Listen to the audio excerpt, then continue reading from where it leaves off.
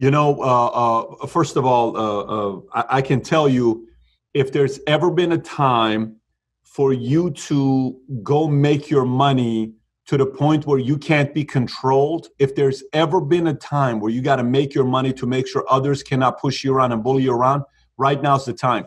For me, if you think about a lot of times when a family is raised and they have a couple kids who don't have a lot of money and one of them decides to come out of it, and you ask the question from them and you say, why'd you want to be a millionaire? Why'd you want to become rich? And he says, let me tell you, I was poor in my family. I told my mother, my dad, I will never be poor. There's a part where Dave Chappelle in his recent hour comedy skit that he did, and he tells the story about him growing up with his dad, and they would never turn on the heater because they couldn't afford to turn on the heater. And he told his dad one day, I'm going to be a millionaire because I hate being poor. I hate being poor, Dad.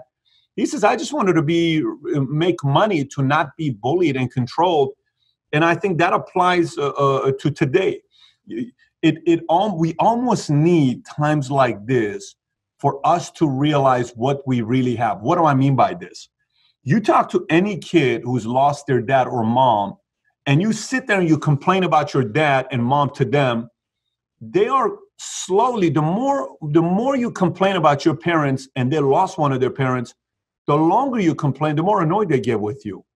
And if you continue, they may even snap and say, listen, stop talking bad about your mom. And I wish my mom was right here right now with me. At least you got a mom to talk to. Stop talking about your dad this way. At least your dad's in your life. I wish I had my dad in my life right now. My dad died 7 years ago. Like, that's the stuff that we're learning today. When a lot of people are saying, well, what about this? And what about that? And what about America this? And what about business this? And what about business? And what about capitalism? At least you're living in a place where we could go and make the kind of money that we want to make. For me, I was born and raised in a family where my dad worked at a 99-cent store in Inglewood. If you've been to Inglewood, it's not the safest area. And he worked right by Great Western Forum. One night he comes home and he's not talking. I said, why are you not talking? He's quiet. I said, Dad, what happened today? He says, well, it's just one of those days. I said, my dad's not a guy that's very expressive. Here's how I'm feeling. Let me talk about it. I said, Dad, what happened today? You're acting weird. He says, well, some man came and he pulled a gun on me. I said, who pulled a gun on you? He says, some man came and he says, give me all the money. And he pulled a gun on me. I said, what'd you do? He says, I didn't give him the money. I said, why don't you give him the money? What are you talking about? Why don't you give him the money? He says, I know this man. He always comes to my store. I told him, Billy, why are you coming to my store to take my money? I know you. And he says, I sat the man down and I told him, put the gun away. I closed the door and I had a conversation with him. I said, I'm not going to give you the money. You got to work for this money.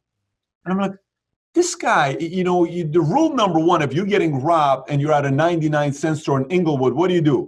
Here's my $1,100. Take it. He says, no, I didn't give it to him. He says, I talked to him about life. I talked to him about what he had.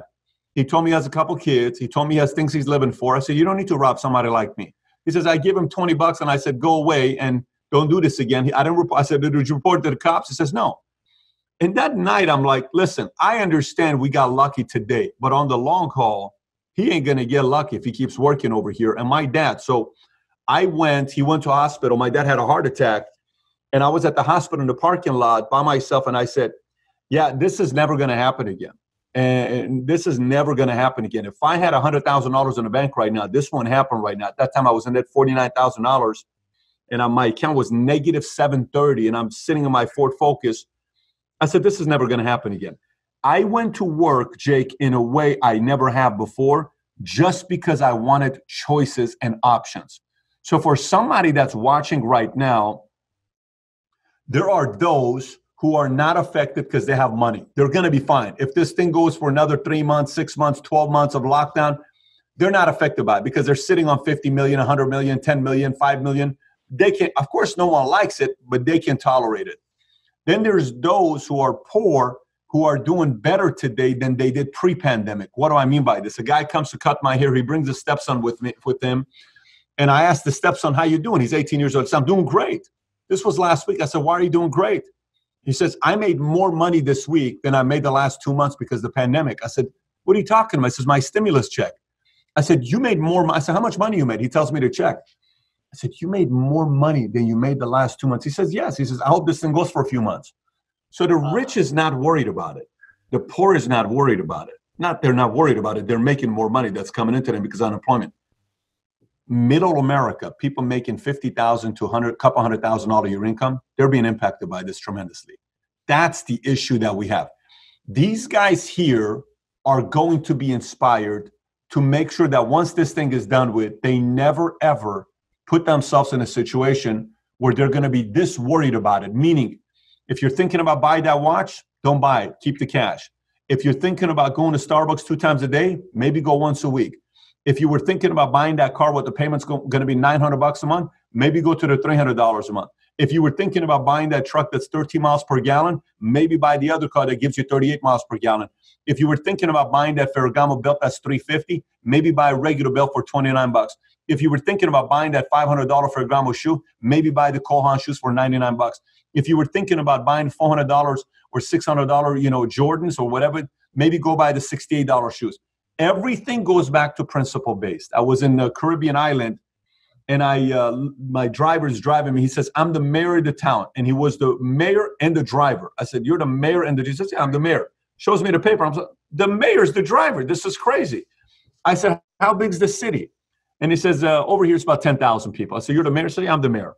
I said, so tell me, how does banking work and how do homes work? He says, oh, here you have to buy your house cash. I said, what do you mean? You can't finance? He says, no, you only buy cash. I said, what do you mean you only buy cash? That's my house. I bought it for $50,000. My mom and dad and my wife's mom and dad, they gave us some money. They helped us. We worked hard and we saved money and we bought that cash. So you don't have any payments on it? No, we don't have any payments on it. 0 payments on it. 0, we own it. It's cash. Interesting. We kind of need to go back to buying stuff cash and 100% and stop financing everything like we did before. And that'll allow us to be more disciplined financially. And those who want to get out of the situation they're in right now, who are losing their jobs, it's a reflection of many of our habits. And just like I had bad habits before, it's a very good time to change our habits. And once we do, good times will be around the corner.